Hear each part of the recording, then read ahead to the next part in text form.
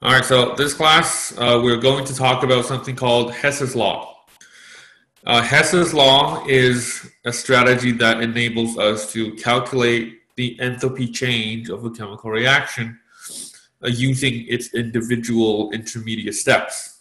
All right, but first, let's consider this analogy here. So you have a group of construction workers, and you're basically building a brick wall, okay? And you build the wall high enough that you have to be on the second floor to continue to lay bricks.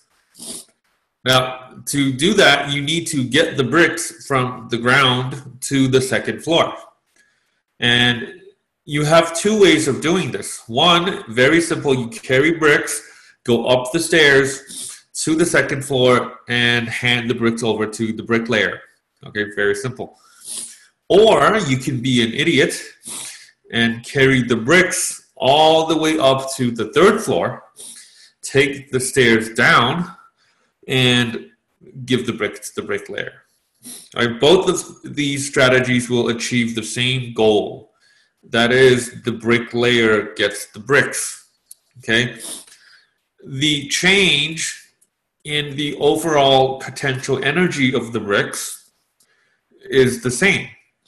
The brick on the ground has no potential energy because it has no height from the ground.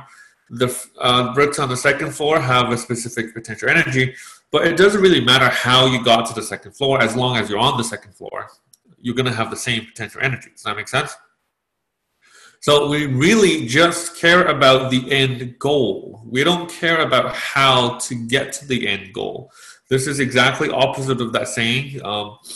It is not the destination, but the trip that we take to get there. No, this is not about the trip. This is about the destination. I don't care how you got there, just get there. Okay, so chemical reactions work in the same way as that bricklaying example. If you want to talk about the enthalpy change of a reaction, well, you have to know that it is independent of the pathway and the number of intermediate steps into getting the final product. It doesn't matter how you go from the reactor to product. You can do this in 1 step, 2 steps, 20 steps. Doesn't matter. The net overall enthalpy change will be exactly the same. All right?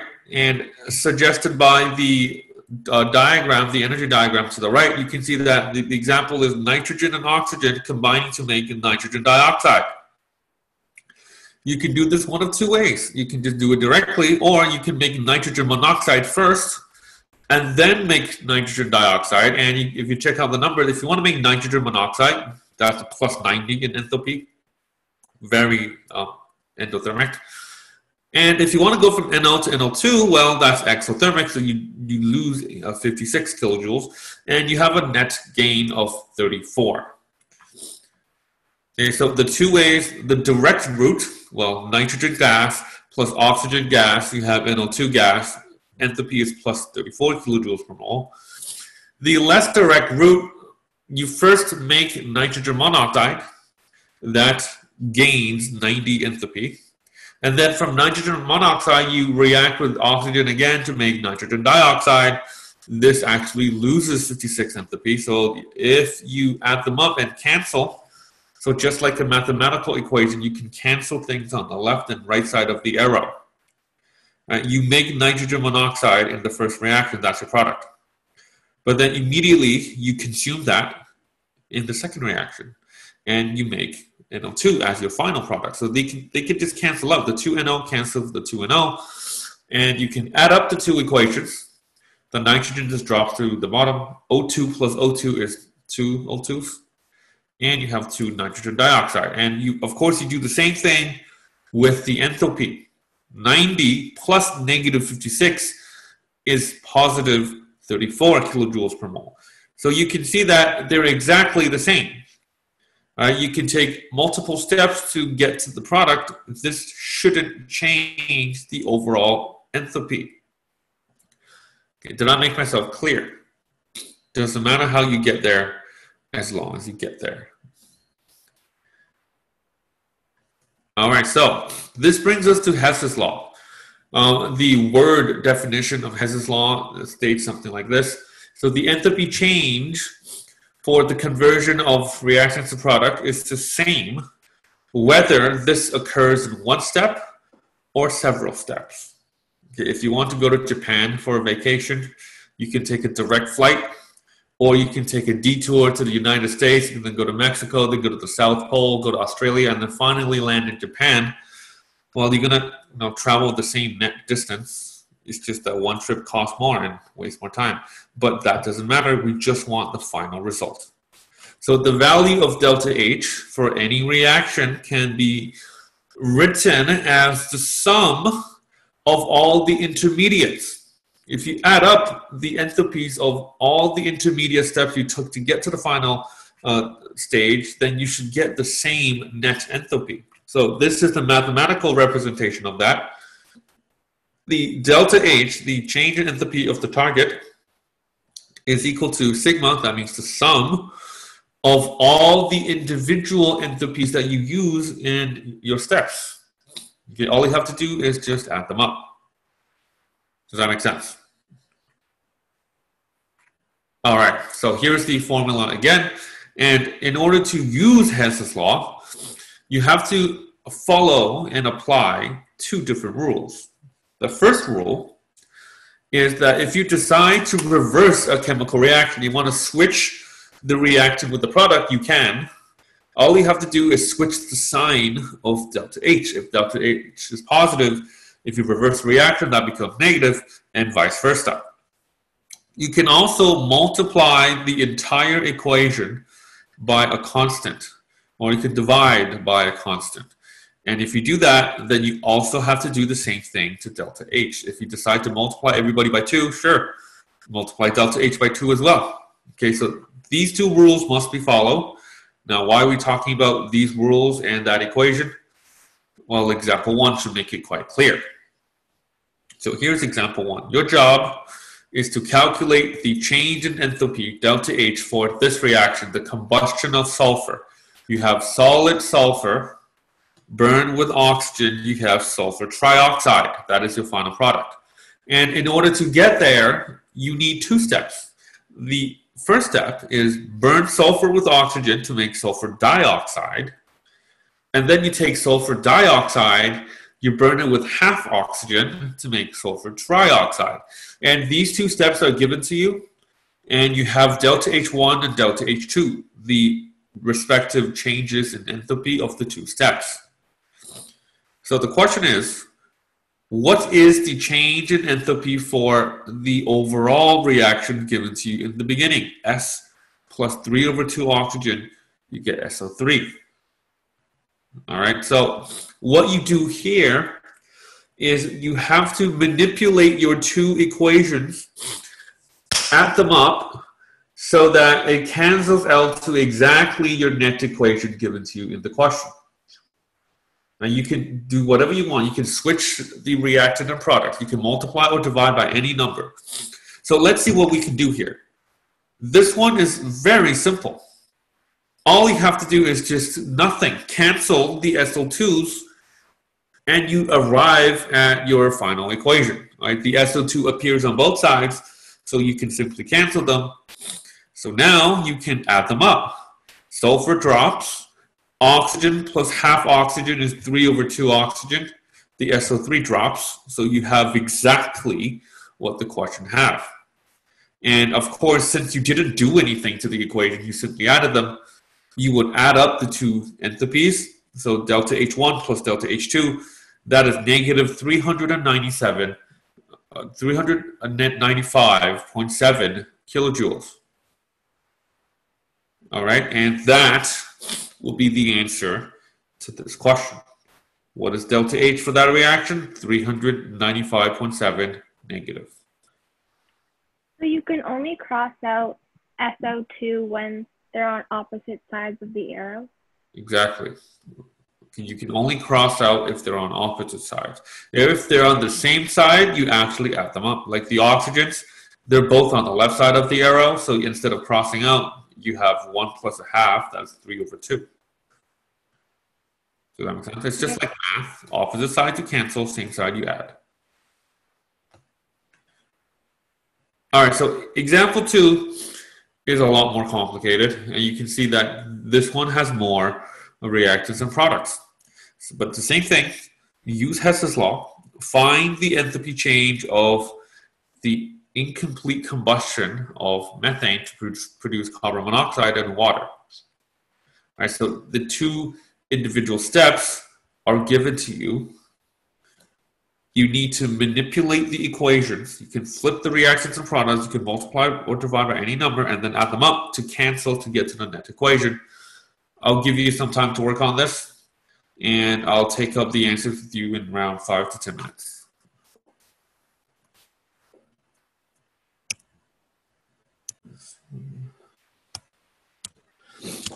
Okay, so for questions like this, if you're ever stuck and you're like, wait, how am I supposed to get to the net equation on top, right? What do I do first? Because there are so many possibilities. I don't know which one to choose. Well, here's my strategy.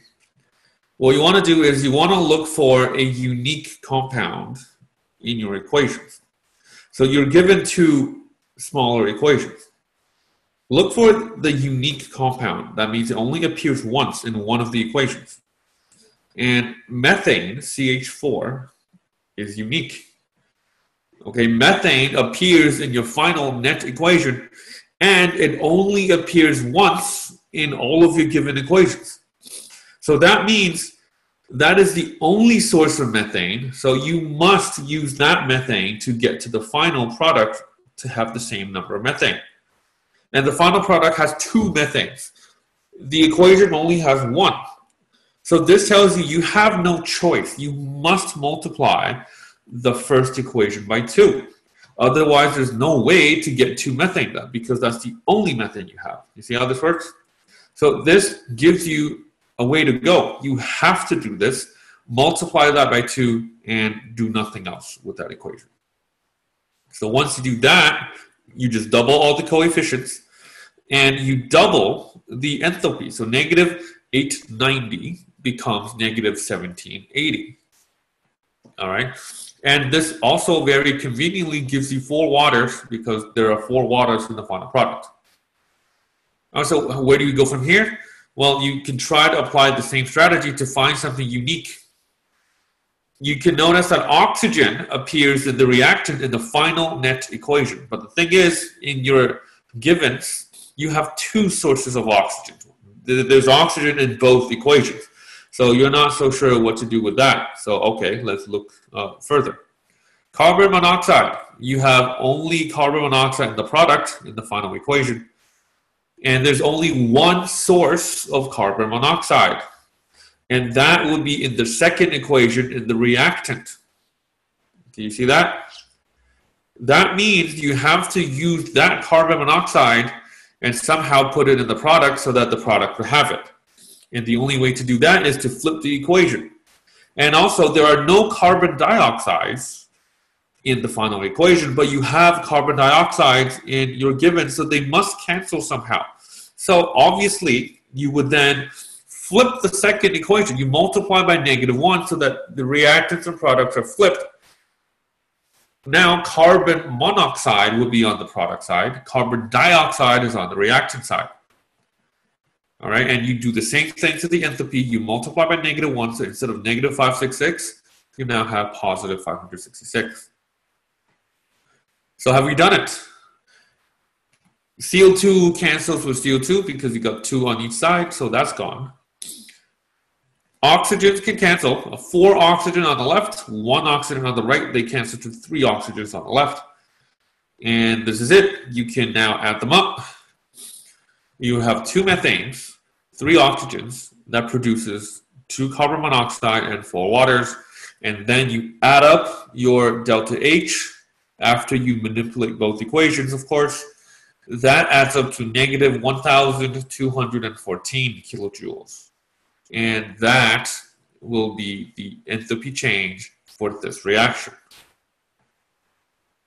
Okay, I hope this is what you have. The trick is to find something unique because that will be the only source of that compound in your final equation, and you just manipulate that to make it look like the final equation. And it should all work out at the end. All of the unnecessary ones will magically cancel out if you do this correctly. If they don't cancel out, you probably made a mistake. It gets more complicated still. Okay, in this example 3, you are given 3 equations. So ethene gas, C2H4, is the raw material for the synthesis of plastic polyethylene.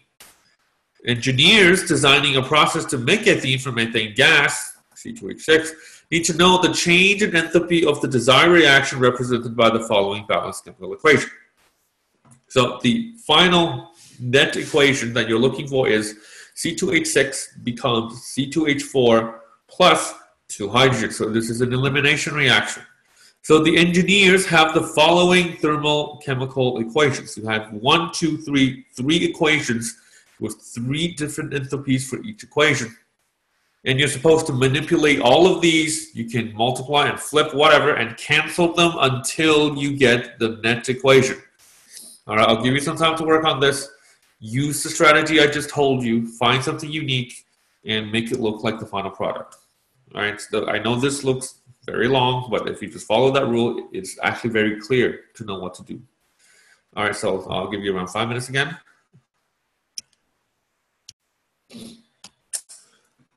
All right, so let's tackle this seemingly complicated question. All right, so here's what you have. You have the 3 equations. I would just write them out and line them up so that it's quite clear to see what to do next. Look at the net equation. That's your goal.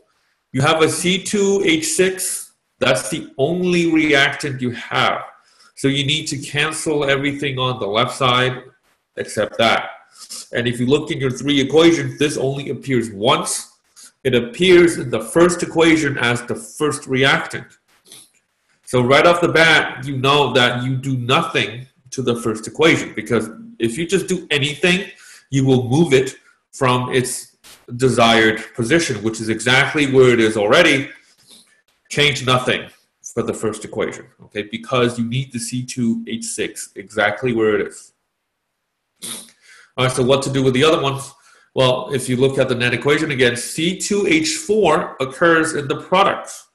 And in your 3 givens, you only have 1 instance of C2H4. And this is found in the second equation as the first reactant. Wait, it's a reactant. We need that to be in the products. So now this tells you that you must flip the second equation. That's the only way to get C2H4 to be in the product. That's the only where you can find C2H4. Right? And it has 1 mole. The products should have 1 mole, so you don't need to multiply anything. All you have to do is flip. Okay, does that make sense? Finally, the hydrogen. There should be hydrogen in the products. The third equation is the only place where you can get hydrogen. All right, but there's 2 hydrogens. And there's only 1 hydrogen in the product. So not only do you have to flip the third equation, you must also divide by 2. So you flip and divide by 2, and that's what you end up with. You, of course, do the exact same thing you did to the equation to their respective enthalpies. So the first enthalpy, no change, still negative 1,559. The second enthalpy, well, you flip the equation, you flip the sign, so now it's positive 1,411. And the last enthalpy, you have to flip the sign and divide by 2, so now it's positive 286. So let's start canceling. Carbon dioxide can cancel. There's 2 CO2s on each side. Okay, that's gone. What else can cancel? Well, the waters. There's 3 waters on the right side, 2 plus 1 on the left side, so that adds up to 3, so they cancel. Finally, oxygen. You got 3.5 on the left side, 3.5 on the right side. That is exactly the same, so they can cancel. So the only things left would be C2H6. That's the only reactant on the left side. Products are C2H4 plus hydrogen. And so this is correct. That's exactly the same as your desired net equation. So now you add up the manipulated enthalpies, and that adds up to positive 138 kilojoules. And that will be the final answer. That's the net enthalpy of the final net equation. All right, so that's it, guys. This is a lesson here, Hess's law. How to apply Hess's law. You add up the individual steps to get the overall net change in enthalpy. This lesson is not supposed to be complicated, but you can see that this is very, very annoying to do. Especially when you have to write out 3 equations, flip, do the math, and you can easily make a mistake in your calculations and you get the wrong answer. And many people have done that. So be very careful. You just have to calm down, take it slowly, just get to the final answer carefully. Okay, you guys should be good. So any questions? All right, cool. I'm going to stop the recording.